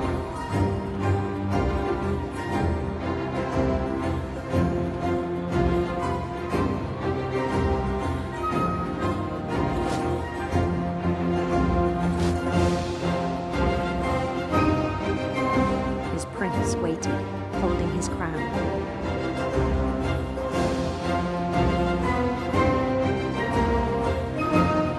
There was only one thing left to do.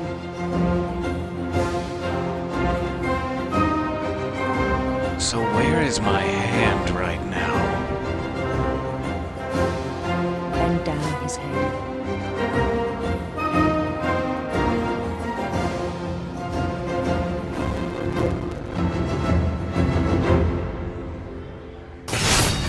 And the rest I think you know. Mrs. Finch, your son was a kind man Happy who will be ending. missed by all of us who knew him.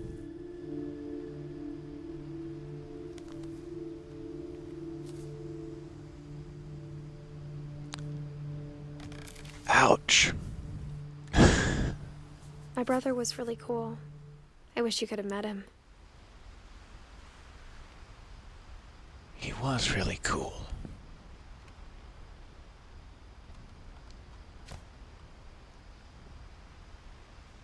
Yeah, I know how that feels. A little too well.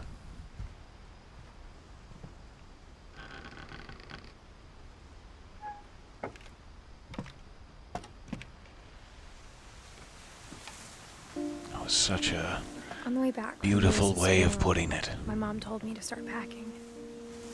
She waited until the day before we left to tell Edie.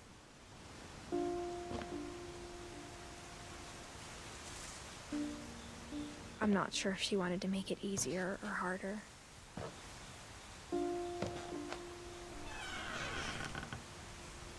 I wish we'd stayed.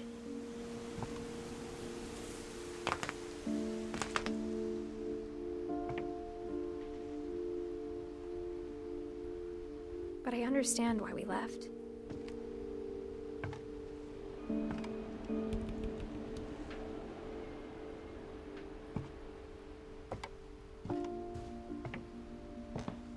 My mom ended up leaving everything behind.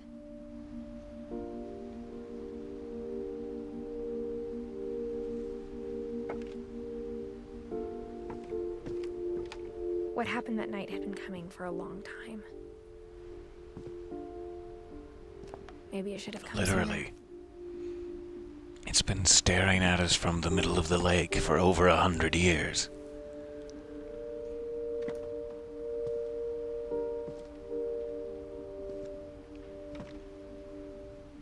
But it had to end one way or another. All that's left now is to tell you about that last night.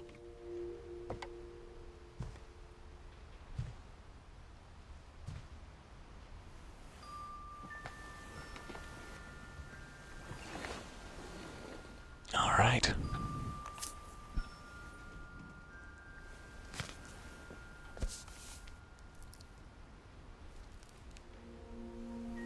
That whole last day, Edie just watched us pack and didn't say a word. Until supper, when she raised her glass and said, "To our final night together, and all our final nights apart." Grandma, you know what I said about alcohol. Some of your medications are very Edith, specific. I left a present for you in the hallway. Why don't you go open it? The grown-ups have to argue now. I'm sorry, you're right. We're all leaving tomorrow. Let's just enjoy our last... I'm not leaving. Edith, you're excused.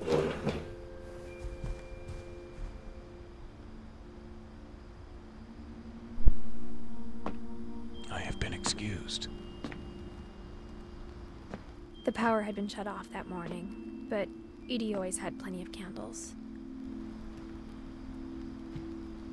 When my mom sealed the library, I don't think she knew about the other entrance. Or that Edie had a key to it.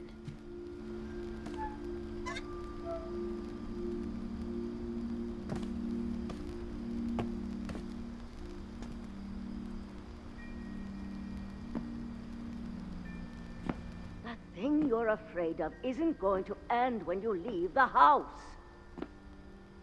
Edith has a right to know these stories. My children are dead because of your stories. I think it's best if Edith and I leave tonight.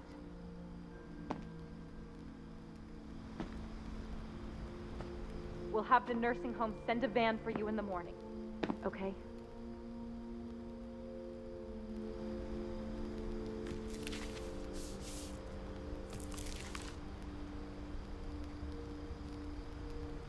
Ah, yes, you're just coming back after a brief break for coffee. Yes, you only missed quite a bit of decapitated salmon and a lesson about escapism that cut me deep to the marrow. But that's all. Dear Edith, nothing important. there's so many stories I wish I could tell you, but there's only time for one. This is about what happened on the night you were born. That night, the tide went way, way out. It was the first and last time I ever saw the old house aground. There'd been an earthquake out in the middle of the ocean. They called it the lowest tide in 1,000 years. God, it smelled awful. You know, I've seen that house every day of my life.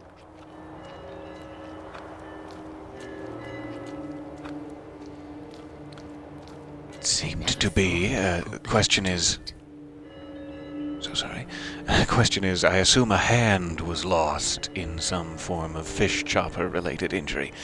It seemed to be more of a guillotine situation. I regret to inform you. When the fog rolled in... Distracted to the point of guillotining.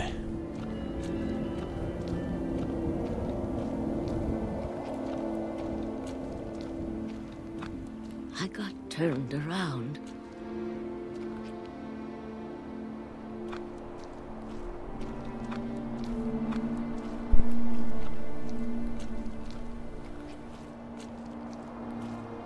I started seeing things.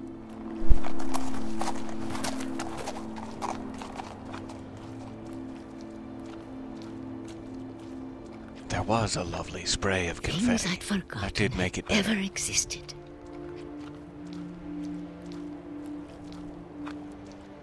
But when I saw them, they felt like old friends. That night, a lot of things came back to me.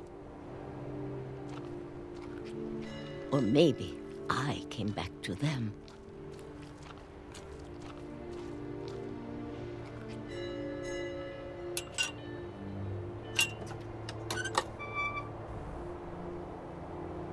Things I can't explain, but that I need you to try and... Edith, what are you doing in here? It's mine. Edith! Mom, you're gonna rip it! Let go! I kicked Come on and now. screamed, but Mom dragged me to the car. Now I'm never gonna know the truth.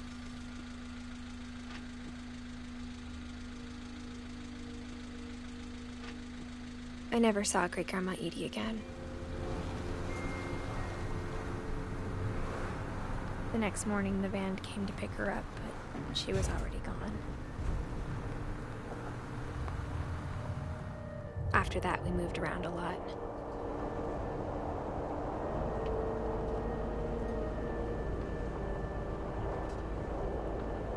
We both tried to make the best of it. Amazing little nostalgic touches.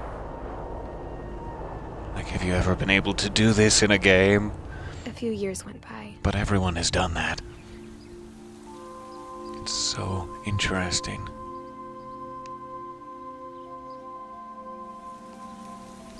My mom didn't like to talk about it. But she started getting sick a lot. The rest happened pretty quickly. She got better for a while, and then she didn't.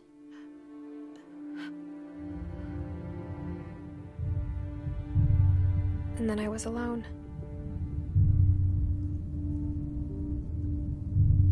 The last Finch left alive.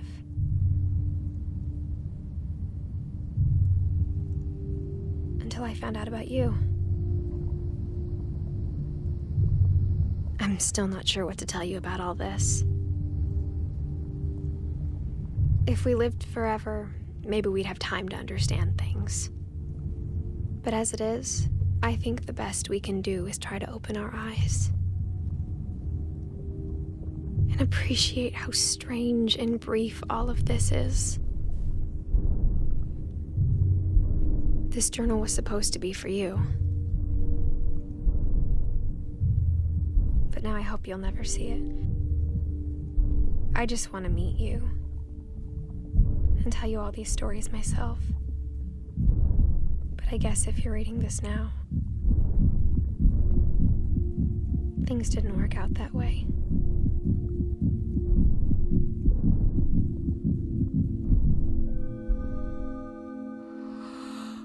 This is where your story begins. I'm sorry I won't be there to see it. It's a lot to ask, but I don't want you to be sad that I'm gone. I want you to be amazed that any of us ever had a chance to be here at all. Good luck.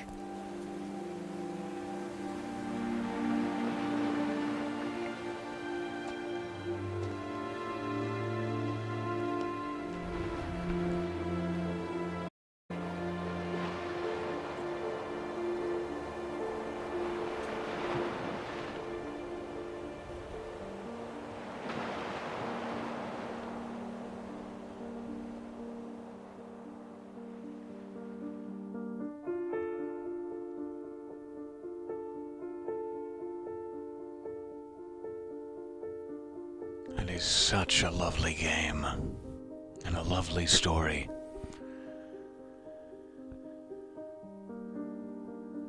I hope I actually saw all of them. I don't know if I filled all the slots in my family tree. Or not. I hope we can double check.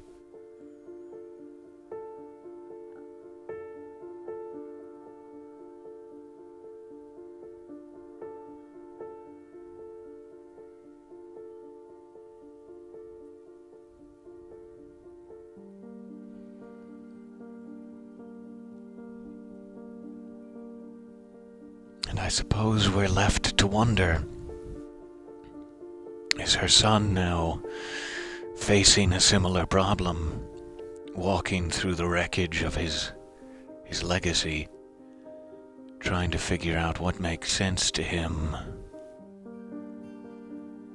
and wondering when he's going to die, if he's going to die, if any of it is true.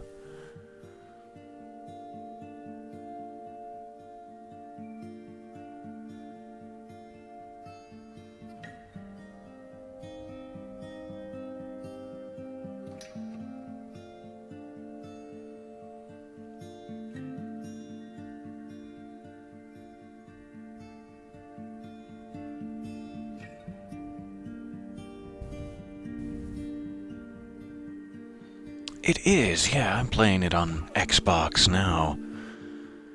I'm sure it's available elsewhere, too. I think it originally came out on PC.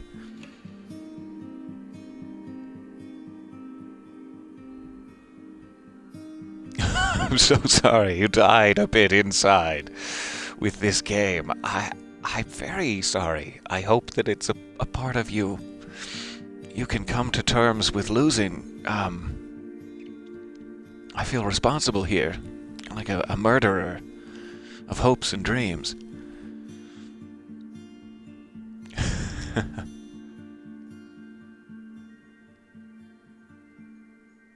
Absolutely, it's definitely worth a personal playthrough to be in control of the experience.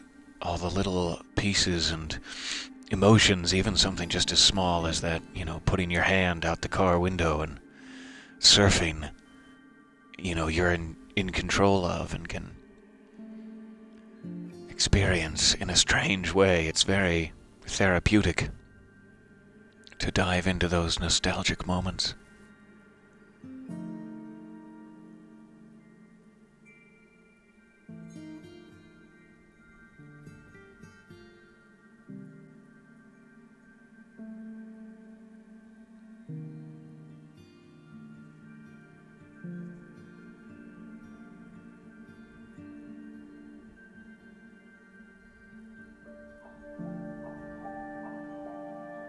I'm so sorry I've been so silent throughout this playthrough. There have not been many witty interjections because I've been keeping my various fluids in my my eyeballs, or trying desperately to.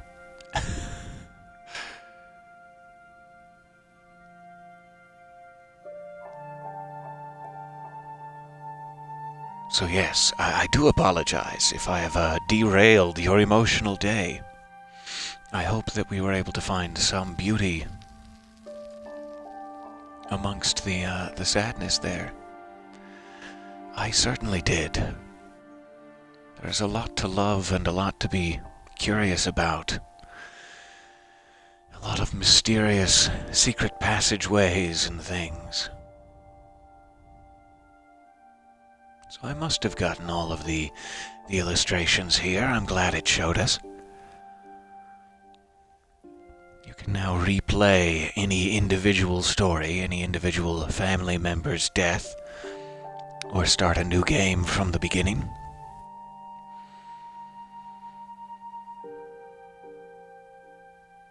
I'm just looking them over here. I'm trying to think of what might be my personal favorite. It's likely Lewis. That, I don't know what I'm feeling about Lewis. I've been in that position where everything is so difficult or so monotonous in my life that I require escape, that I require belief that maybe I'm not actually living the life I think I am, that I may be off somewhere else doing something more important. And I'm sure I have lost myself completely at times in those journeys. And it's so strange kind of watching his experience and knowing that it's sort of trying to say, don't do this, you know, don't get distracted, live your life, be present, be present for the beautiful moments. If you get distracted, you may hurt either yourself or others. And yet there's something enticing about it, inviting and right about it, you know, as he's walking through the throne room with everyone cheering his name. You get this little primal swell of correctness. I don't know what to call it. It's like, yeah, this is how I should be treated. This is where I should be. People should be shouting my name. I have a lot to offer the world. And to know that it's all kind of in your head, and that you may have things to offer the world, but none of them are here in this fantasy, but that it's sort of required for your own survival, your own mental health, to live it out every once in a while. Those are the thoughts that occur to me, at least. Likely not anything they're trying to push across, but my own overthinking.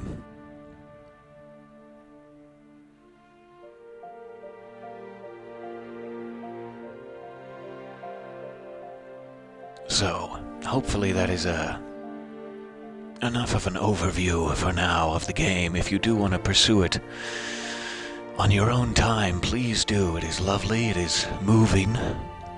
It has many moments of fun, you know, little references to Halloween and things like that, or the Crypt Keeper. It's got a lot to offer. I love this game. And I love all of you, and thank you for joining me on a bit of a more somber adventure this morning. We'll get back to the sword play and the headshots and the witty and saucy commentary, I promise. There is more of that.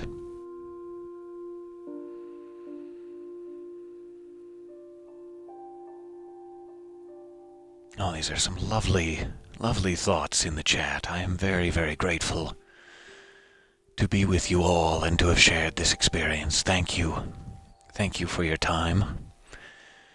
And hopefully I will be back soon, at the very least tomorrow morning, I hope, with some more fun. Thank you for bearing with me here, and I will see you again soon for another adventure. Do not succumb to the curse, or to the paranoia thereof. You are alive, as are we all, and that is your invitation. That is all you will ever need to provide. Just be alive, just exist. And we will make it through this world together. Goodbye for now, and I'll see you next time